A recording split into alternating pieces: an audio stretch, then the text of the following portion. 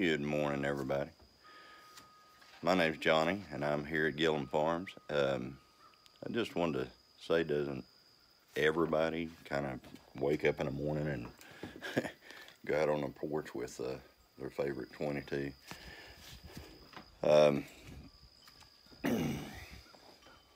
Yeah. Well, we had a little incident last night, and we caught number 16. That's 16 in a month around our chicken pen.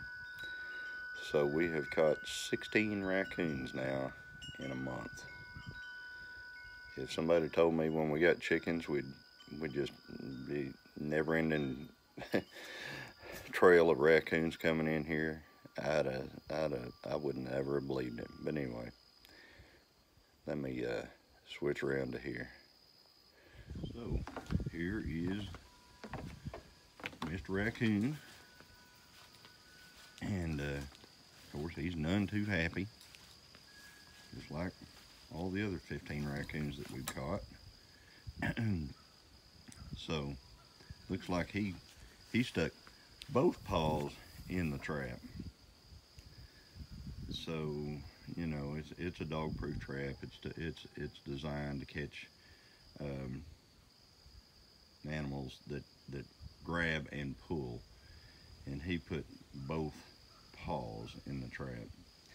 So anyway, like I said, we've caught 16 raccoons here now, and you know, we've got the little chickens are still all buttoned up for right now.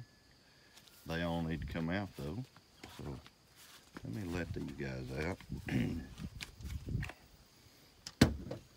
It's always, there they are. They love to come out. Hope they stay away from the raccoon. All right, girls, come on out. See how leery they are. They come out every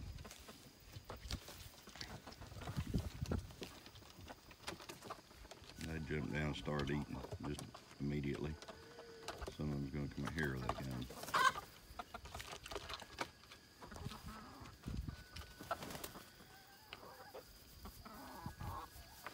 So there's the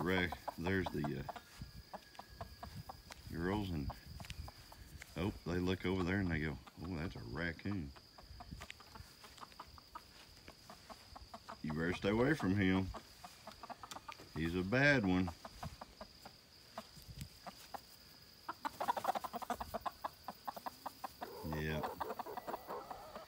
Yeah. Girls they're going, when are you going to get my chicken coop finished? It's coming this week. This week is chicken coop week. I finally, I believe, worked my way to a place to where I can finish this dude up this week. Anyway, so you better get away from that raccoon. It's hard to believe that little raccoon right there could just totally, you know, decimate all of these chickens if he got in our coop at night, and he would. But anyway, if you like the video, I guess I need to do this. If you like the video, just like and subscribe, and doesn't hurt you none, might help me some in the future, never know. I've got like 51 subscribers, so let's see if we can bring that up a little bit. But anyway, but yeah, that's life out here on the farm. I'm gonna add some more content about our cattle and stuff like that.